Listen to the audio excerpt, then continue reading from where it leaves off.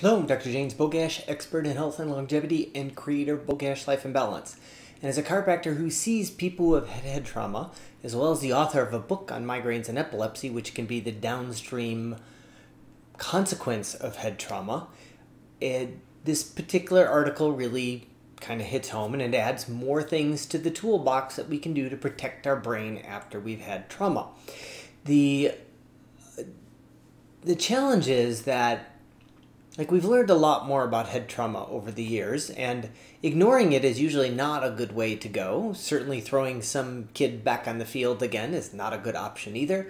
And we've certainly learned that the chronic traumatic encephalopathy, or CTE, that we see in football players is an end result of repeated traumas to the brain. And a lot of that's because we're not doing anything to protect our brain. Our lifestyles just suck for brain health.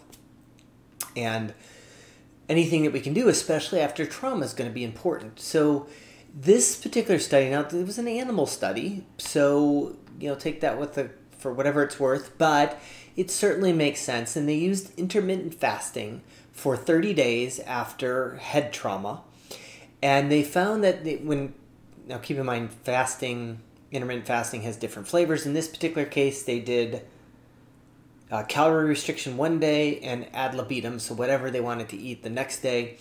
And they found that there was an increase in what's called hippocampal neurogenesis, or new brain cells forming in the hippocampal region, which is pretty important, and it suggests that this is protecting the brain just by watching how much we eat. I've certainly talked about fasting in the past. My particular favorite is things like time-restricted eating. Intermittent fasting is it's easy to do with an animal in a cage. You just don't feed them. With humans, it's a little bit more challenging.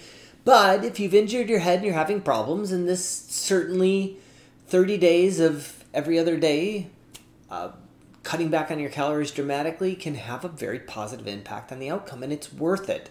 So if that falls into your experience or your need, I guess, if you had trauma, then it certainly makes a little bit more sense. Some other things that we've known, exercise, what's called subthreshold exercise, meaning that the worst thing we can do is just sit around after head trauma. So subthreshold exercise is, let's say you start walking on the treadmill at 5 miles an hour and it gives you a headache, so you drop down to 4 miles an hour, but continue to do that activity. So that subthreshold aerobic activity, CBD, CBD kind of calms and quiets the brain, and there's been quite a bit of research on CBD and calming the brain, especially after head trauma. Also on that list are fish oils. We've seen that fish oils, healthier fats, can help protect the brain.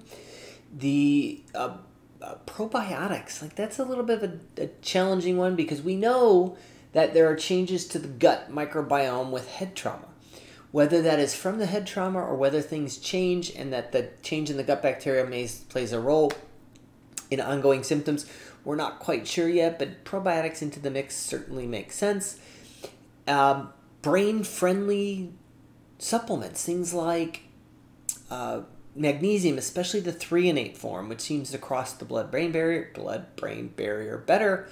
I already mentioned fish oils, coenzyme Q10, and mixed tocopherols, so not just vitamin E, but all of the cousins of vitamin E are known to help with brain health.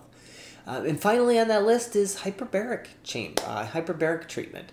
We have a hyperbaric chamber in our office, so I've certainly seen that it can have a positive effect on people with brain stuff, both memory and with recent trauma.